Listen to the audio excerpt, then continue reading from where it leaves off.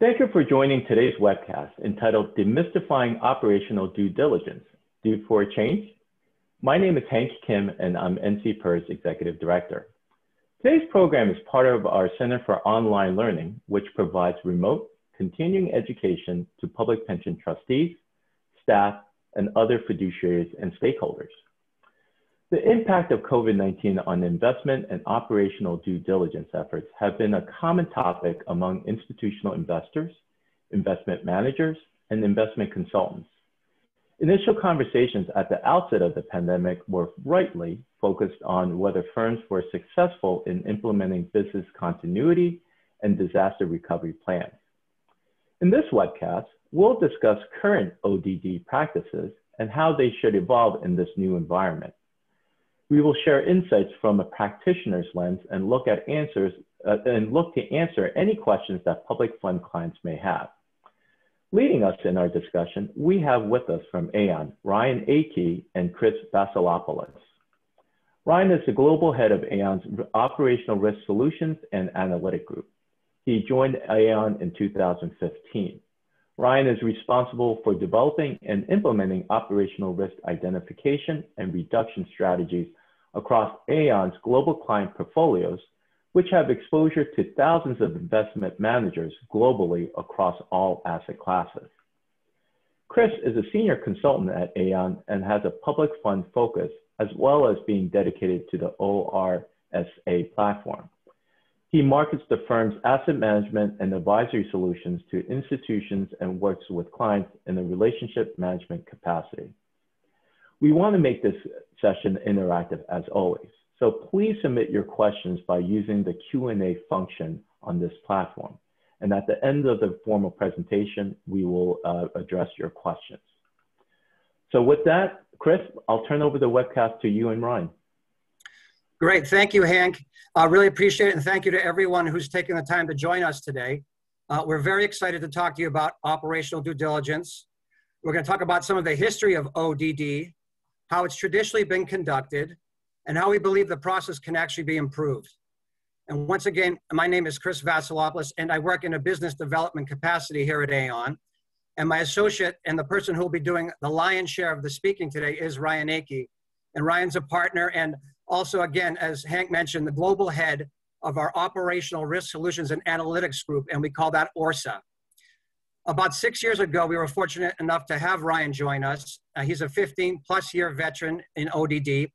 And when he arrived, he was actually given a clean slate to create a better mousetrap when it comes to ODD. And we really believe he's accomplished this feat. And he's going to discuss today how he was able to do this. And in a nutshell, he's taken a traditionally laborious, expensive, and subjective exercise and made it much more streamlined, affordable, and most importantly, objective and empirical. He's actually been able to create a quantitative complement to a traditionally qualitative process. And without further ado, I want to kick it over to Ryan. Ryan, please take it away. Great, thanks, Chris. Thanks, Hank, for the introductions there. Just a quick confirm that you can see my screen and hear me okay. Chris with a thumbs up there. All right, cool. Thank you, everyone, for joining us today. So most of the session will kind of talk a little bit about kind of the ODD program and kind of classic approaches to operational due diligence. We'll talk a little bit then about how maybe the world has changed in the last 15 to 20 years since ODD work became more and more commonplace. And then we'll talk a little bit about a data-driven approach and how we think that has some capabilities in terms of improving outcomes, making more sophisticated and consistent kind of assessments of investment managers and their operations. That's kind of the lay of the land in terms of what we'll talk about today. I appreciate you having us here. I know there's opportunities to ask questions, so do feel free to ask questions. We can hopefully intersperse some of those throughout the discussion or circle back at the end to make sure we're kind of covering off all the things that you might be curious about. So I thought I would start, I know a lot of folks have familiarity with operational due diligence, but I thought I would start with a little bit of a background on that. at kind of a one-on-one level, just to make sure, we're kind of all on the same page before we get into talking about some of the more complex subjects that we'll think about here today. But when we, at Aon say that we have conducted an operational due diligence review, these are kind of the topics that we cover. So you can see, there's 8 different core topics that we're focused on here. I think, some groups may call them something a little bit different. They may split them into, additional categories or something like that. This is how we name them and how we bundle them. And I think generally, again, even if other folks have a different kind of number of topics or call them something different, I think really ODD has coalesced around these areas. This is what we cover generally when we think about a firm's operations. So it's everything from the corporate and organizational structure of the firm to their technology program and platform, which would include cybersecurity, for example, to their vendor management, so how they're picking and selecting and monitoring their key service providers. So it's really a pretty broad platform, a pretty broad content area that we cover. And again, I think, for a good comprehensive operational due diligence function, I think this is pretty consistent with what most groups ultimately will be covering. One thing to know is really, this framework is adaptable to most any asset class. That doesn't mean we look at the exact same things for every asset class, but we look at them in the context of what that asset class is doing. So whether you're trading in public equities or fixed income securities, or whether it's a private markets type of strategy like private equity or venture capital, we're still kind of looking at the same areas, just with a little bit of a different lens and context. So it's really meant to be a global approach as well. We can cover managers based in any region. We can cover managers in any asset class. So this is a little bit about the overall topics we cover. And then we wanted to drill a little bit into what does that mean? So for one of those 8 categories, for example, here, corporate and organizational structure, here's some high-level bullet points that we are thinking about as we do an assessment of a firm's corporate and organizational structure. The idea here is, we want to understand, who and how decisions are made. We want to understand the organizational structure of the firm, how duties are segregated, how, the firm is ensuring that they're hiring kind of competent staff, that they have enough staff, those types of things. We want to understand control of the firm, and does that rest with, a key person, for example? And if so, what are the risks associated with that? What happens if that person is no longer around or available? We want to think about how a firm is ultimately hiring talent and keeping that talent from leaving. So what do they do? What are their retention programs and strategies? And then things like background checks. How are they ensuring, how are they thinking about new employees or existing employees in terms of their own backgrounds, and making sure that they're not hiring folks that have maybe bad regulatory or litigation histories or criminal backgrounds and things like that. So these are the high-level bullet points. And then I kind of like to use this slide as an example to make sure folks understand, that ODD work is relatively granular. We're not making a 5,000-foot view, kind of take the temperature, test the wind direction of the corporate and organizational structure. We actually have very specific types of risks that we are considering and looking at. So at Aon, we keep something called a risk inventory. So each one of those 8 categories that we first talked about has its own list of specific risk types that we think about as part of an overall review. Here you can see in the corporate and organizational structure, for example, in that area, there's 30 different risk types that we are thinking about. Now, we're not going to go through these. It's really meant to be illustrative. But the idea here, again, is to kind of reinforce the concept that what ODD does is relatively granular. It's regimented, it's a program, there's a process involved. So depending on, call it the asset class that we're looking at, because there may be different risk factors for each asset class, or the structure of the investment, which typically means, whether it's in a commingled fund or in a managed account, The overall risk inventory across the 8 categories that we look at is between 170 and 260 different risks. So call it on average 200 or so different risks that we're thinking about. And so, you know, as you think about your own kind of operational due diligence program or monitoring exercises, it's a way to kind of think about, you know, what you're focused on, what you're looking on. There are a lot of things to think about. And again, that risk inventory that we keep is pretty intense. It changes all the time. We used to say that we update it once a year, and I guess maybe officially we do, but it's even more dynamic than that, because there's always new risks that are emerging. There's new things that our clients care about. And so we're always kind of receptive to understanding what's going on in the marketplace that may be introducing new types of risks to think about. So that's a pretty live document for us in terms of the types of things that we ultimately consider. I'm going to shift gears here a little bit and move ahead to the types of risks that we think about. So again, pretty classically, you know, hopefully folks understand this, but we'll explain it in a little bit more detail. But the idea with operational due diligence is we think about all of the things that are not investment risk. So, you know, buying the wrong stock, at least from a selection standpoint, is more of an investment risk, or kind of macroeconomic conditions and changes in the market. Those are very much investment risk types of things to think about. And we have an entire staff at Aon. We have something like 50 different investment researchers that are responsible for picking the best hedge fund strategies or the best private equity managers. And they're really focused on that investment risk and how the investment program is implemented at the manager. The idea here for my group and for ODD folks more broadly is that we're looking at everything else. We're looking at how they run their business. We want to find a way to limit opportunities for losses that aren't associated with investment risk, but are operational in nature. There's 4 types of risks, or at least we categorize the types of risks that we think about in 4 different ways. The top 2, the susceptibility to fraud, the susceptibility to blow up.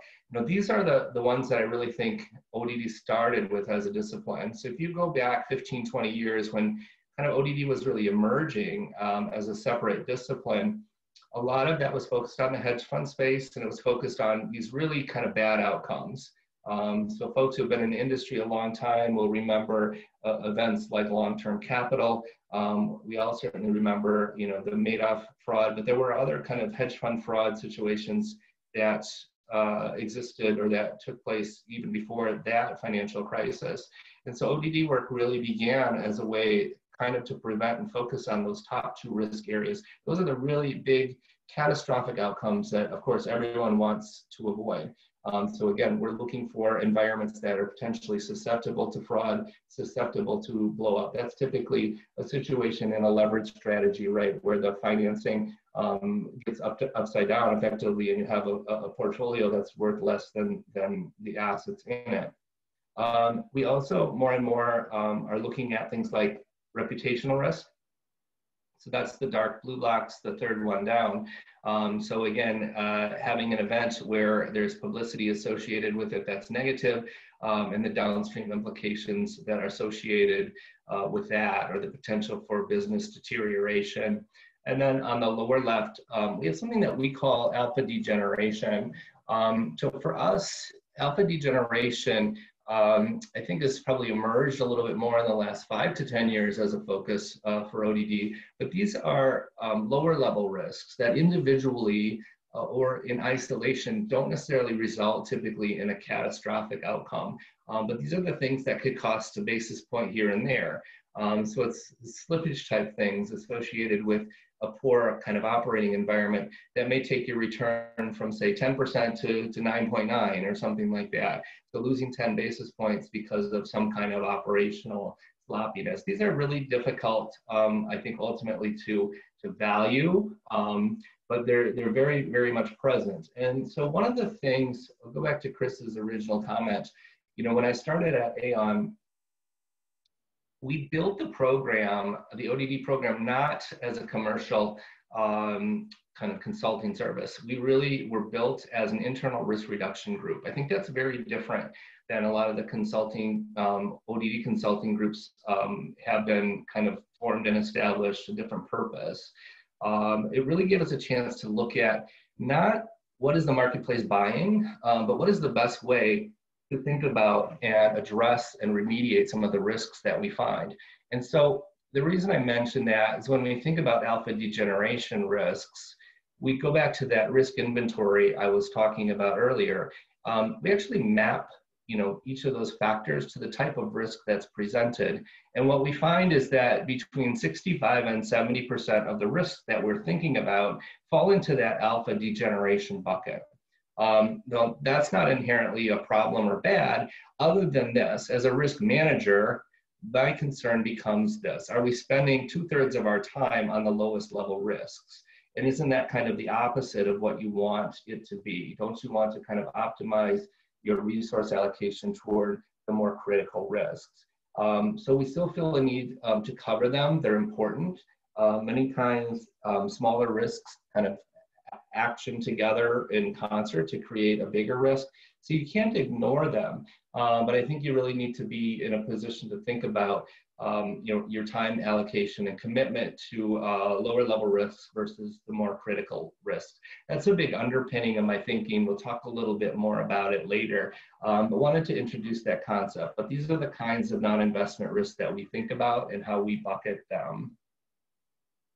Just also wanted to spend a minute clarifying a little bit about what we don't do and what operational due diligence generally isn't accomplishing. So firstly, we're not an audit function. So, probably a lot of folks are familiar with something called internal controls testing. So SOC 1 or maybe an SSA E18. That's when an investment manager hires a firm to come in and audit their policies and procedures. So they're auditing how they're actually implemented. Are they being consistently executed? Are there gaps? Are there problems? So audit is more of a forensic testing. They're forming an opinion on whether a policy and procedure is implemented correctly, it's implemented consistently. Our role comes at the front of that. We actually aren't testing the implementation. We are forming a judgment on whether it's a good policy or procedure to begin with. So that's a little bit of the trade-off here. We come in on the front end, we form an opinion of whether it's a good policy, it's a good procedure, it's sound, it's a well-controlled, it creates a well-controlled operating environment. But an audit firm is going to actually test the implementation. The audit firm generally isn't forming an opinion of whether it's a good policy or procedure to begin with. Certain times they will, if it's a particularly egregious gap or something like that. But for the most part, there's not a huge kind of nuanced assessment of the policies and procedures from an audit firm. The second box is kind of legal review. We always want to make sure folks understand, that we are not a replacement for legal advice. There's currently nobody on my team, in fact, who is a JD. That said, all of us on my team have read hundreds, thousands of offering documents over the years. We understand them from an operational perspective, but we can't form an opinion. We can't provide advice on specific things like, I don't know, the taxation in a specific domicile for a specific client type or something like that. So there are things from time to time that absolutely and quite honestly always require a separate legal review as opposed to what we do in terms of the operational review. We want to make sure folks understand that as well. And then the last piece on the right-hand side, again, there's a difference in investment due diligence and operational due diligence. Some of the ways I, like to explain this or think about this in a trading environment, for example, if a manager is trading equities, everything up to the point where they make a decision to buy a specific quantity or a specific name or stock, that's investment process. So our investment researchers are going to really kind of focus on that and make a judgment about whether that's a good process, whether it's replicable, those types of things. However, once that decision has been made, then it becomes operational. So how do they implement that decision? And what are the controls around that? So that's For example, that's one way we differentiate kind of ODD work from investment due diligence. Another one would be in the risk management side. So we think of, you know, investment risk and oversight. A lot of times we think about it this way. The investment folks are assessing the what. You know, what are they doing? You know, what ratios are they looking at? What are they comparing? What are they using and thinking about from a risk management standpoint? Our focus in the risk management oversight is more about who and how. So who's responsible for it? And is it somebody who is appropriately segregated from the portfolio management team, for example? And then how is it implemented? Are there controls around risk reporting? Is it generated independently from the front office or the portfolio management teams? How do you segregate that to make sure that somebody isn't trying to hide or obfuscate something that's going on? So those are just a couple of examples. And again, we want to make sure folks know what we do, but we also want to make sure people know what we don't do. And again, I think most of this is pretty standard. I don't think this is unique to Aon. I think this is kind of how ODD as a discipline ultimately has evolved, again, over the last 15 to 20 years. And next, we'll spend a little bit of time talking about that evolution. I'll take a quick pause here just to see, Hank or Chris, if any questions have come in. And if not, I'll go into the next section. Okay. Brian? Yep. There are no questions at this point. Okay, no problem. So we'll continue here. We'll talk a little bit about the evolution. I keep kind of focusing on, you know, roughly 15 years ago, you know, kind of when ODD started as a discipline, probably a little bit before that. But there's this kind of famous quote we see a lot in conference settings or from ODD folks who are kind of talking about ODD work and how important it is. And that's on the left-hand side in the blue box. So the idea that 50% of all hedge fund failures are related to operational failures. So that's, you know, even within the last couple of months, I've seen, you know, folks kind of float that statistic when they're talking about the importance of ODD work. Now, on the one hand, I certainly agree that there's, you know, an important part of ODD work, or an important part of manager selection is, in fact, ODD work. But that statistic comes from a paper that was written in 2003 and from data that had kind of predated the publication of that paper. So you're at 17, 18 years ago, call it 2 decades ago. And we're still, you know, I think in the ODD space, a lot of times hanging our hat on this somewhat stale statistic. And I kind of wonder if it's still true. As we kind of take a look at ODD critically and what is ODD doing now versus what it was doing 15 or 20 years ago, I think that's important. I think it's important to grow. I think it's important to think about things in terms of the evolutionary environment here as well. So on this slide, a fair amount of information, but I think generally there's 3 main drivers on the top kind of row there, 3 main drivers, you know, that have changed operationally in the last 15 to 20 years. The first one would be the regulatory environment. So again, you go back 15 years ago, not sure how long folks who are on the call have been in the industry, but hedge funds, for example, in 2005, they were choosing, do we want to be registered with the SEC or not? It was an option. It was a choice. And certainly for private equity or venture capital managers, it was also a choice. And many of them, in fact, chose not to, right? So we all know, I think that's evolved significantly. So the regulatory kind of environment has changed.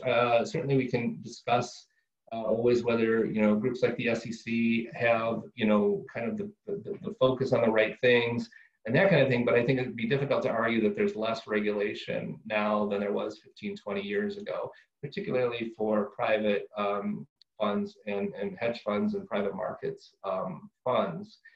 The second piece, I think, in terms of the biggest kind of number of changes has been, you know, the technology environment. Certainly, you know, again, go back 15, 20 years ago when you were doing due diligence on an equity manager, you might go in and actually see paper trading tickets, if anyone remembers that, with physical kind of timestamps and filed away in hard copy. I think if we saw that situation today, think we'd be pretty critical of it. So straight through kind of processing capabilities, from everything from trade order management to execution of trades to accounting for trades. Generally in a lot of different asset classes now is relatively straight through. Valuation processes for public securities, much more robust. So very, very significant change in the technology environment in the last 15 to 20 years. Now there's a trade-off there, right, in a risk transfer. It moves away from, you know, the risks of manual errors and oversight in that environment, in that former environment, to obviously things like, you know, security of your technology platform. Obviously, the more you rely on that tech platform for your day-to-day processing, the more important that it's up and running, and that bad actors don't have access to it. So there's definitely a trade, but still a big change in kind of the tech environment, call it the last 15 to 20 years. And then the last piece would be internal versus external administration. So again, go back to that 2005 period. You know, again, a lot of times, especially for hedge funds, and remember that's where we talked about ODD work, you know, started, was in the hedge fund space, but many of those managers ran the official book of record internally on potentially their own accounting system, potentially not an accounting system, on Excel spreadsheets. They were making, you know, marks and valuations on their own, sometimes with limited oversight, let alone third-party kind of valuation tools. And obviously that's a big change. So hedge funds, open-ended funds now almost really exclusively are using external fund administrators. You know, that means it's a third party, set of eyes on the book of record, doing the accounting, involved in cash transfers, involved in the valuation process. All of these kind of critical things related to portfolio accounting are generally now handled by a third party. So we think that's obviously a significantly you know, better control than even the best internal manager accounting group running the internal book, because of the potential for, you know, for fraud, for collusion, for trying to kind of finesse numbers in one way, shape, or form. So those, I think, again, are the big changes over the last 15 years. You know, increase in regulation, additional technology capabilities, and then the move towards external fund administration. And so again, as we think about the world changing in the last 15 years, as an ODD person, I have to think about how are we doing ODD, and why is it kind of the same that it was being done, you know, again, back 15 to 20 years ago. And so when I think about what are the challenges in the ODD space, these are the main ones. I'm going to talk these through here a little bit as well. So the first one on the left-hand side is, you know, just how expansive the mandate has ultimately become. Again, it really started in the hedge fund space.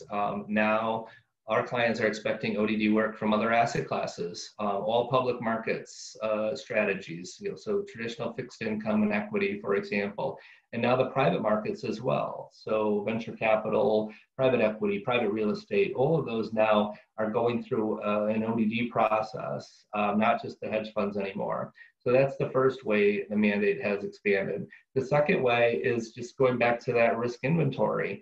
And that inventory never gets smaller. I mentioned earlier, it's dynamic. We're always thinking about new risks, but very rarely is there a situation where it's like, hey, there's these 5 new risk areas we need to think about, and here's, you know, 3 you don't have to worry about anymore. It's really always growing. And so as we think about that kind of risk inventory, the mandate, the complexity certainly increases on kind of a continual basis ultimately. One of the things I would also comment on there in terms of that expansion, a lot of it is really seen in the space of the alpha degenerative type risks. And so that's, again, another concern in terms of how do we optimize our resources? How do we make sure we're covering those, but not over allocating resources to them so that we're ignoring or spending less time than we like on the more kind of catastrophic risks. So that's a big deal. And then the third way that ODD has expanded is really from a frequency perspective. So it started, again, initially as a pre-investment exercise. So you're looking at a new manager, you're thinking of allocating to a new group. What do? We run through a full kind of comprehensive ODD exercise. And again, that's where the discipline started. Now it's like, okay, what are you doing every year? Or what are you doing every quarter? How are we monitoring on an ongoing basis? And so among those three different kind of areas that ODD work has expanded, you can kind of see this relatively geometric kind of progression, right? It's kind of exploding in terms of what's expected from us. And so, again, from my vantage point, the question is, okay, it's gotten bigger, but has it gotten better? And I'm not quite sure that it has in some respects. It's a little bit focused, again, on relatively manual, subjective value judgments, as opposed to things that I think are a little bit more comprehensive and sophisticated.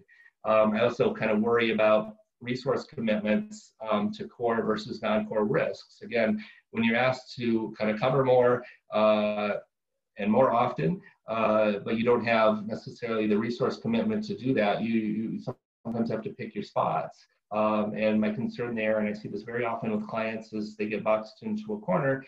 Sometimes it's so limiting that they almost do nothing because they kind of hit this point in time where they just decide, oh, everything's too expensive, or we don't have enough time to do it, and we can't figure out where to start. So it becomes almost an inertia factor for them. So that's definitely one of the concerns that I see.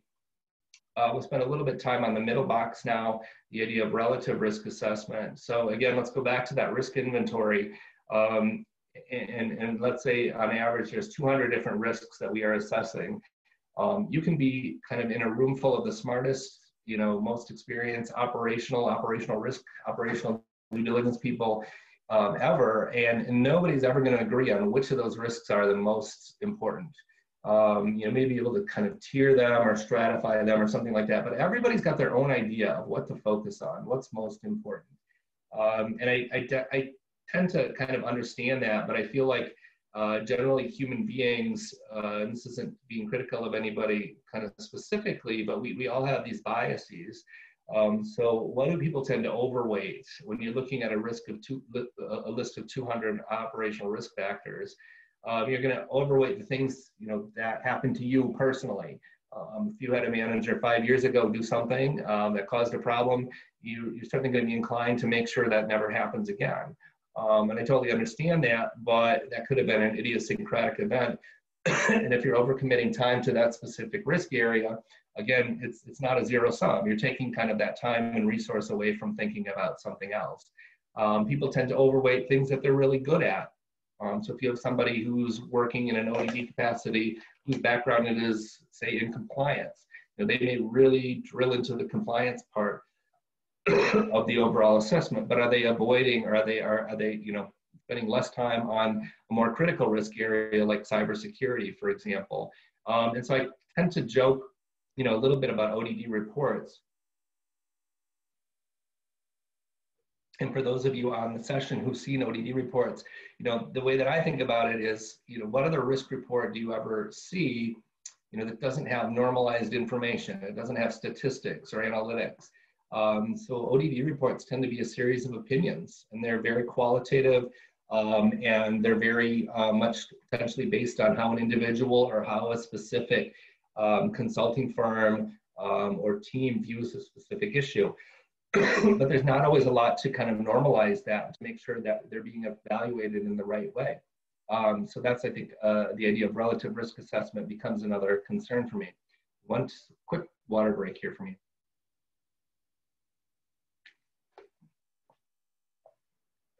Excuse me. And then we'll move ahead to the far right, which is ODD audit support. So again, I think the ODD started as a risk discipline, but it's morphed a little bit.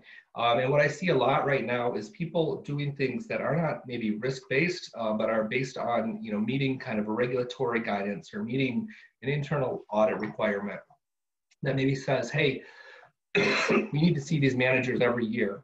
There's nothing special about a year. Why is it not 14 months or 10 months? And I understand that the annual cycle, is suitable for a lot of this stuff, and it makes sense in a lot of ways, but there's nothing kind of risk-based about it, particularly if you're bucketing kind of every manager into the same cadence, into the same frequency. And so again, I worry a little bit about what we see in terms of coverage limitations from clients from time to time, because many of them think doing something annually is, I don't know, it's either dictated to them, or they think that that frequency is some kind of again, a special term. And so they may say we can only see a third of our managers every year, and we're going to rotate every 3 years or something like that. And there's very little touch point for almost 3 years between one manager visit and another, for example. And that's, again, that's not based on, I think, good risk management. That's based on supporting some kind of an audit function that's dictating a frequency that maybe does not make sense. And so, this is the same slide, but just with an additional row across the bottom. I spent the last 5 minutes talking about my problems and my challenges, but they translate to clients as well. So the more expansive our mandate is, the more expensive it is, right? So we can't be asked to cover more managers at more frequency and cover more factors without kind of accommodating that from a pricing perspective. Internally, for other groups, it might mean having to hire more people. That kind of thing. So again, the more expansive our mandate, the more expensive it is. Relative risk assessment is really lends itself to subjectivity and potential biases, either known or unknown biases, in terms of what are those recommendations and how are they being made to you. How do you know the analyst that you have on your team or that you've hired is thinking about things in the right way and thinking about them in a kind of an objective and consistent way?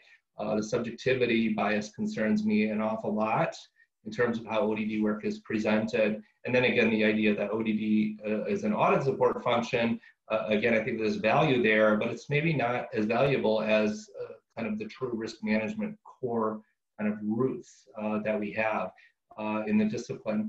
So again, I'll take another pause there just to see if there's any questions that have come through before I kind of move into the next session. And I think there might be a question from Hank here as well.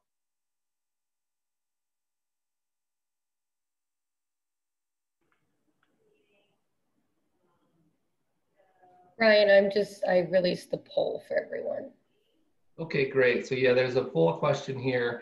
Just trying to understand, how your groups ultimately are covering operational due diligence and monitoring. So the idea here is probably most of you have exposure to third-party investment managers, and somebody is picking those managers, and somebody then is probably doing some due diligence on them. So trying to get a sense of how folks ultimately are handling that.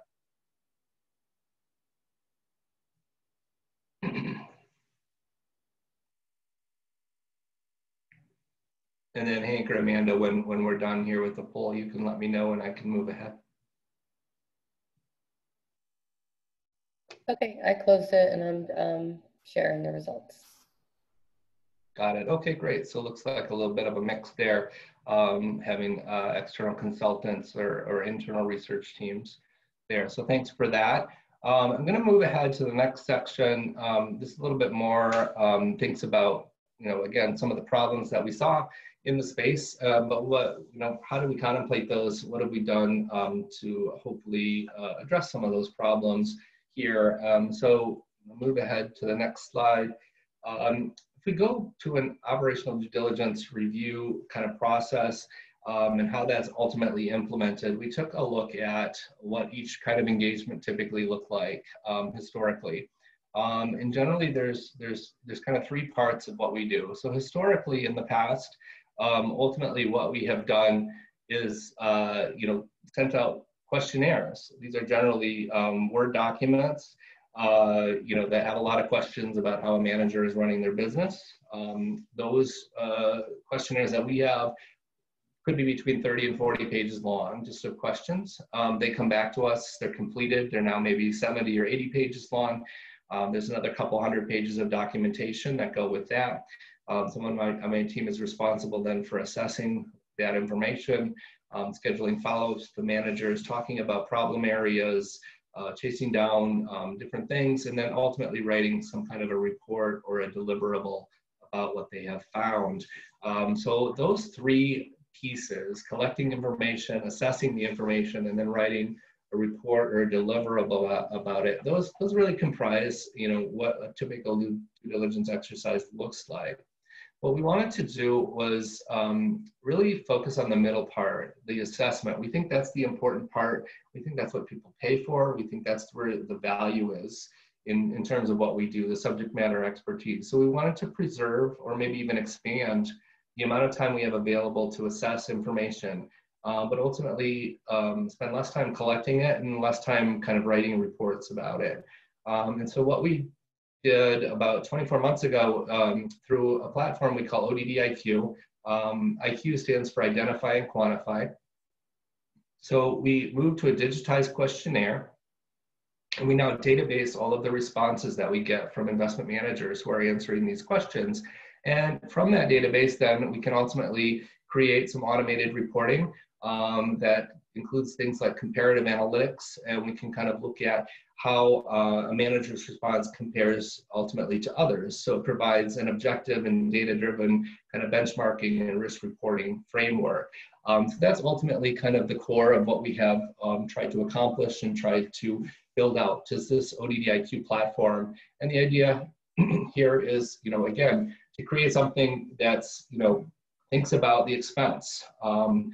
Through automated reporting, for example, we have the ability to conduct ODD reviews and analysis in a way that we think is far more kind of affordable, potentially for our clients and certainly for us internally. So we're spending less money, less resources on the administrative elements of what we do. So we can kind of do what we do for a lower cost. From the subjectivity standpoint, this is one thing I like to emphasize. There's still a qualitative component, very much so, to ODD work. There always will be. It's a very important part of it. But we're trying to complement that with a normalized kind of data-driven framework that lets us look at risks in a normalized way, and that essentially allows us to conduct a more sophisticated analysis of risk factors that really have been only subjective, only qualitative in the past. And then from a risk-driven standpoint, again, we want to facilitate a risk-based approach to operational due diligence, to monitoring exercises. We want to find an affordable way to kind of drive and optimize the resource allocations to what we're doing. We've got a couple of slides here now to think about in terms of, okay, what does a data-driven approach look like? So for example, on the left-hand side, there's certain things that will kind of be generated from a manager reporting standpoint. So if a manager says they're not doing something that we want them to do, ultimately, we're able to kind of track that. And where do they fall from a quartile standpoint relative to other managers within your own portfolio, relative to the universe as a whole. And that takes advantage of our scale. We've got like 400 managers in the database already, in between 800 and 900 different strategies. We can kind of track each risk item. There's about 175 factors that we pick up right now. We can track them through an inventory approach. So you can see where a manager is meeting expectations and where there maybe are some deficiencies. On the right-hand side, these are some examples of portfolio level reporting. So again, having managers onboarded into the overall kind of data system allows us to kind of look at the portfolio as a whole. So let's say in the middle of the page, you're worried or you're concerned about what levels of, insurance, errors and omissions insurance a manager has. You can actually see, number one, do they have it, but how does it compare to the coverage levels of other managers within your portfolio?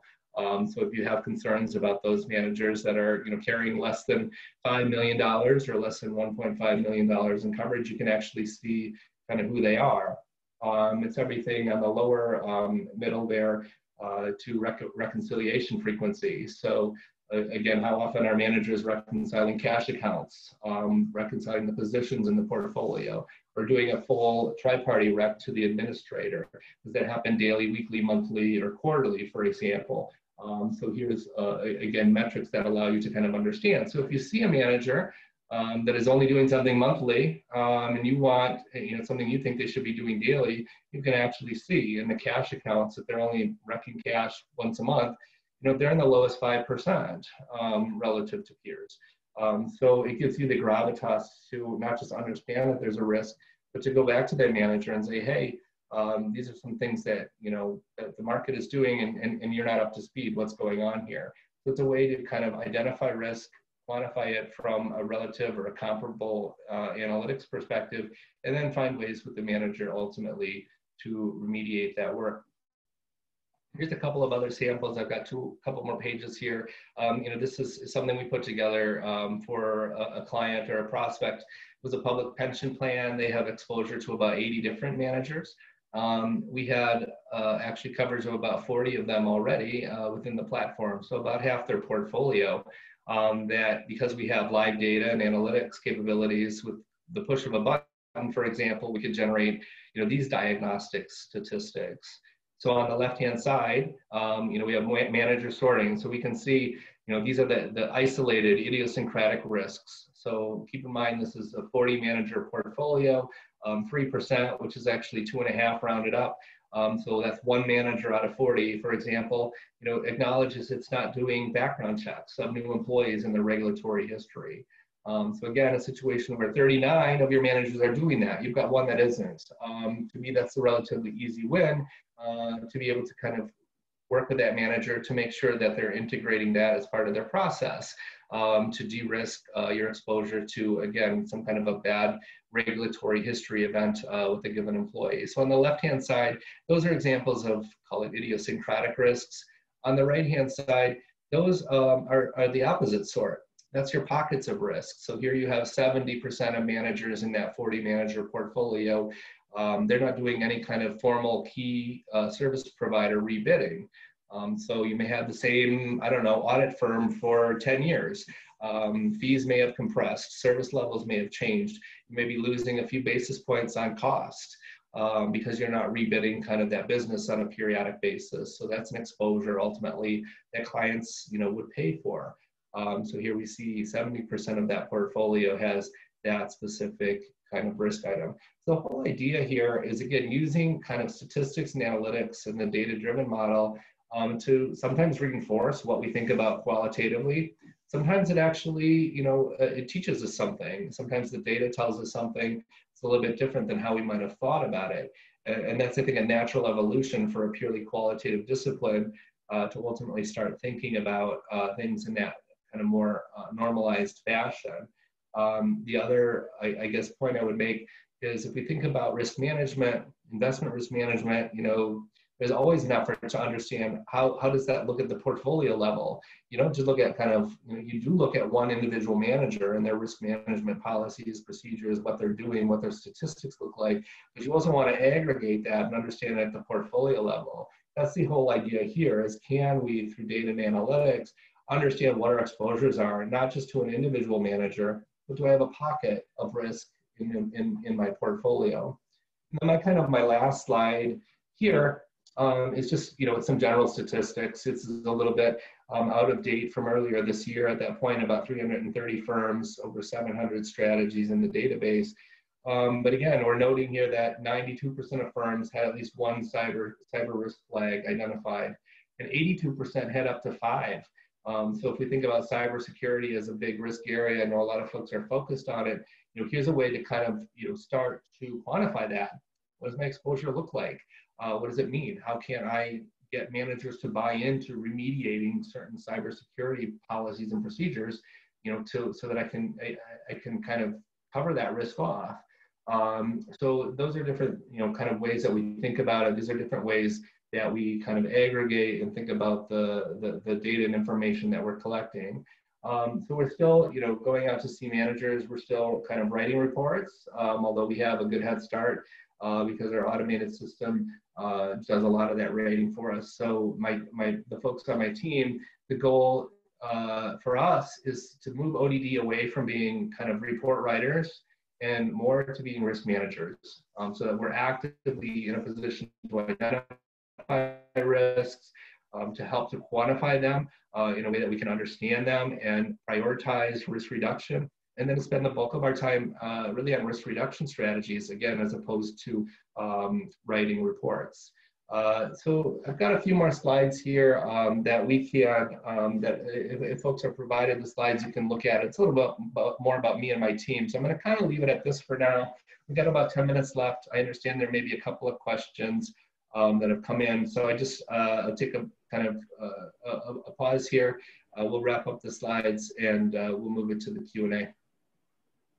Great, thank you, Ryan. So Ryan, as you know, the audience, here are NCPERS members, which are public sector pension plans, public agencies.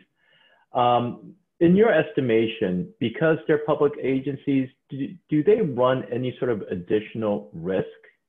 And if so, how does that compare to your other clients? And does your ODD differ because there may be additional risk for public sector pension plans? Yeah, that's a good question. I think, there are certain, I would say there's certain types of risks that are probably a little bit more, pension related, but the majority of them are really kind of client agnostic in terms of the types of things that we consider. Look, nobody wants us, one of their managers to have some kind of a cyber event. Nobody wants one of their managers to have a bad service provider. Nobody wants to have exposure to a key person event. So I would say in general, many of them are the same. I think where we see a little bit more uptake and a little bit more appetite for ODD in the pension space ties to that fiduciary responsibility. So if you think of, I don't know, in contrast, maybe a family office, for example, we still think operational due diligence, operational monitoring is best practice. It's critical, it's a good thing to do, but there's not kind of any kind of a regulator or a guidance that says you have to do this. On the fiduciary side, you do have recommendations promulgated that, again, suggest as a good fiduciary, you should be doing this. And you should be doing it pre-investment, but you also should be monitoring on an ongoing basis. So it's kind of a little bit of a weird one where the risk falls a little bit more to the plan sponsor or its designates, right? As opposed to that's where the risk kind of inflection comes in maybe a little bit more because you do have a fiduciary responsibility to be thinking about and considering these types of risks, not just the investment side stuff. So I think that's where we see maybe a little bit more of a positional shift between folks on the pension side versus maybe some other client types that we interact with. Okay, thank you for that clarification. In terms of on-site due diligence, do you still recommend it, given where we are still relative to the pandemic? Well, yeah, I think there's two parts of the question. What's the current environment and what's the ideal state? And I think, again, it'd be tough to argue that anyone's in an ideal state right now, although it does seem to have gotten better, hopefully, for certain parts of the world in the last few months. Look, here's the way that I think about that. On-site due diligence is important. It's critical. It's never going to go away. And absolutely, if you are, if it's a manager that's new to you, you've never been to their office before, or your consultant has never been to their office before, or you haven't had, conversations, personal conversations, while looking each other in the eye, you're trying to do a cultural assessment, those things aren't really replaceable, even, through some of the things that we're trying to introduce, the data and analytics portions. Maybe arguably they are in some ways, but for the most part, you should still be going to see a manager on a pre-investment basis. Where I guess I struggle a little bit is if you've been invested with a manager for 5 years and you've been to, spend all the money to go to their office and visit them 4 years in a row, is that really a good spend in the 5th year? Are you getting enough out of those kind of ongoing meetings? Or are there ways that you can allocate those resources to having better coverage of different managers that maybe you haven't seen? So that's where I think a lot of, the build to, for us is coming, is thinking about optimizing resources and understanding that, look, the most expensive thing that we do is spend a day in a manager's office, right? You've got the T&E, and then you've got the just the time commitment, and it's a big time commitment for the managers as well.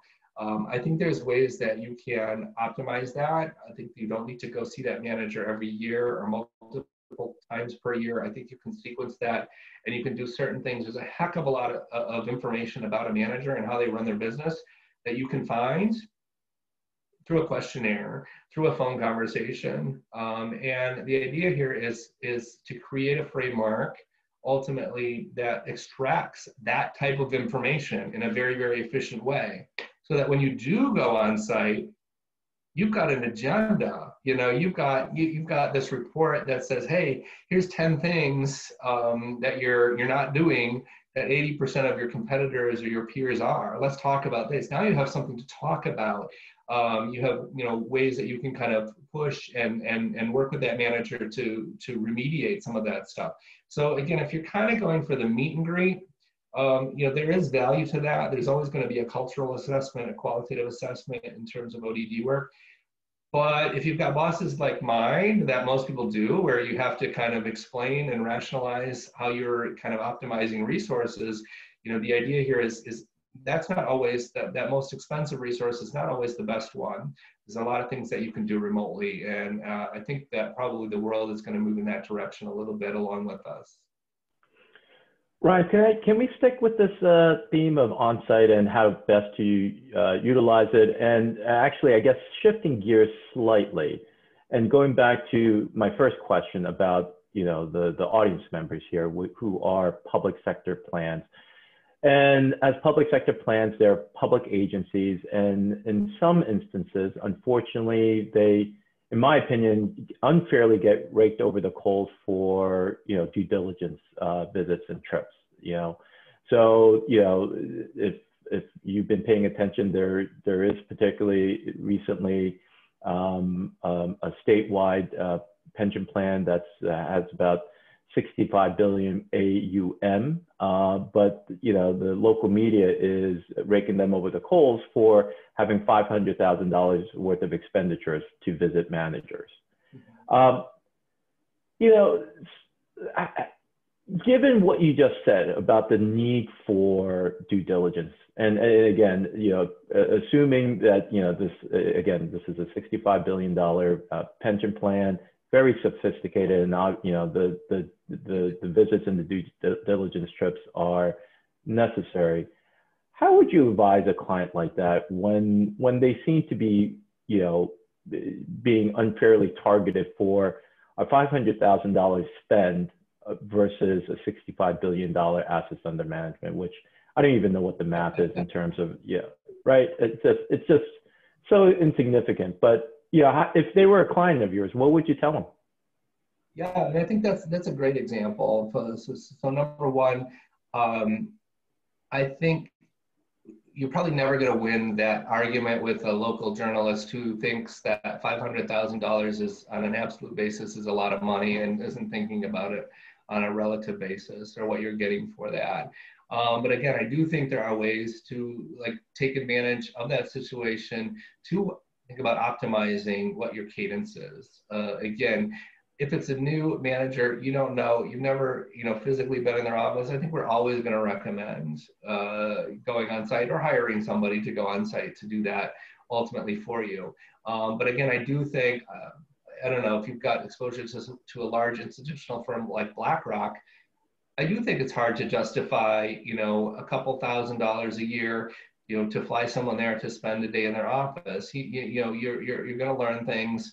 You're going to be able to talk to their folks, but I think a lot of what you need to capture to, you know, demonstrate operational monitoring of a firm like that, you can do a different way. That's less kind of resource intensive, right? And so I pick on BlackRock a lot just because everyone knows them and they're the biggest. But, you know, in a typical institutional or pension portfolio, you might have 15, 20, 30 managers of that profile. You know, that's relatively easy win in terms of cost reduction and thinking about how are we going to monitor these large kind of institutional partners that we have and really focus our time on the smaller niche strategies or boutique settings or groups that we don't know.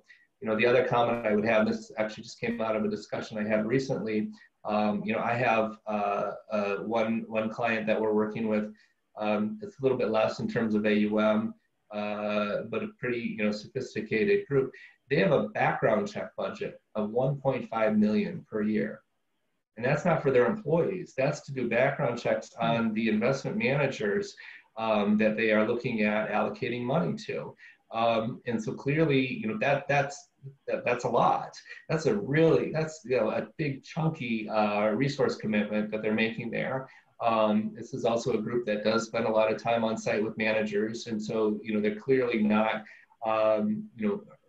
kind of under-resourcing elements of ODD there, but just, to think that their background check budget is 3x, call it the travel budget of a plan like that, I think is telling, right? I think there's always groups that are, again, looking at what do we spend our money on, and is a background check, more valuable way to spend that money than an on-site visit. I think there's always going to be times when the answer to that is different.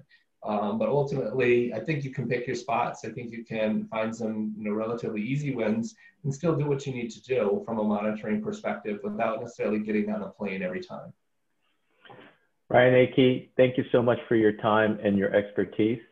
We really enjoyed your presentation today. And to our members who tuned in, thank you so much. We are going to be taking a hiatus in terms of our webcast for the balance of the summer, and we look forward to seeing you again in September. Thank you, Ryan. Thank you, Chris.